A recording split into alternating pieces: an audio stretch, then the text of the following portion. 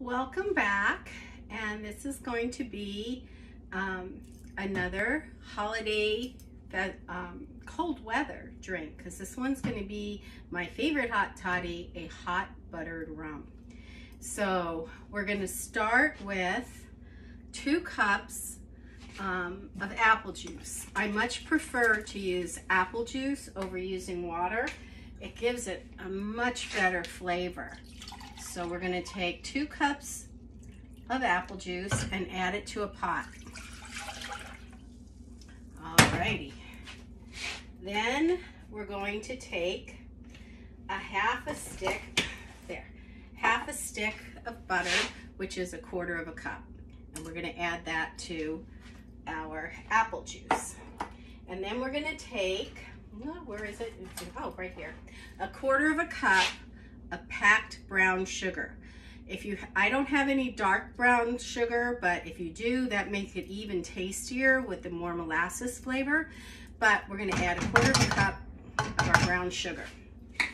And then, whoops, I need my trusty stirrer.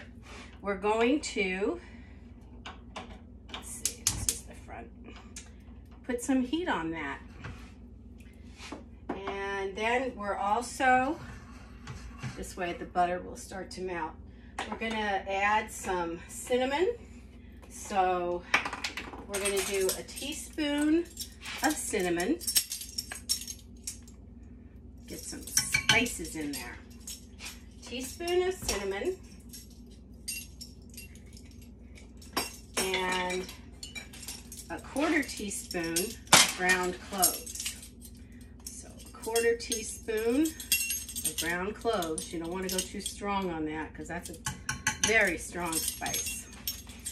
And then freshly grated nutmeg. We're going to do a 1/2 teaspoon of the nutmeg. And I just freshly ground it just before I started with my handy nutmeg grinder. Come on. A little bit more nutmeg. There we go. 1/2 teaspoon of nutmeg. So we're gonna, let's see, and I'm checking all my, and salt. We need 1/8 teaspoon of salt. Checking my recipe on this one. So there's 1/8 teaspoon of salt. So everything is in the pot. So we're going to stir that up, and you want to get the butter all melted. And let's see, turn the light on there. Does that help? I don't know. So we're going to bring this to a boil and then simmer it for 10 minutes. So I'll come back after 10 minutes. Okay, it's been 10 minutes simmering on the stove with an occasional whisking. Let's see, let me move this so you can actually see it. So now we're ready to add the final ingredient, and I haven't even drank yet. Gonna turn the heat off, and then we're gonna add 2/3 cup of dark rum.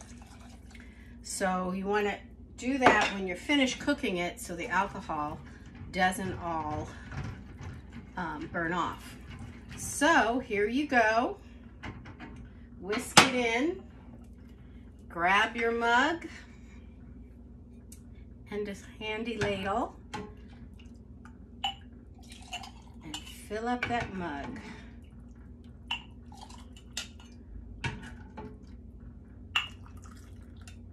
Alrighty. Hot buttered rum. I'm afraid to drink it because hot.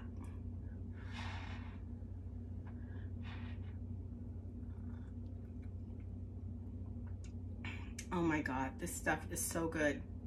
Really good on a cold day or a cold evening. Here in Southern California, it's been pretty warm during the day, although I hear it's gonna get a little cooler, but at night it gets really chilly. So this is like perfect sitting around the fire a little spice, the rum, the butter, and I really do like it with the apple juice. It gives it a much better richness to it. So I hope you enjoy the hot buttered rum.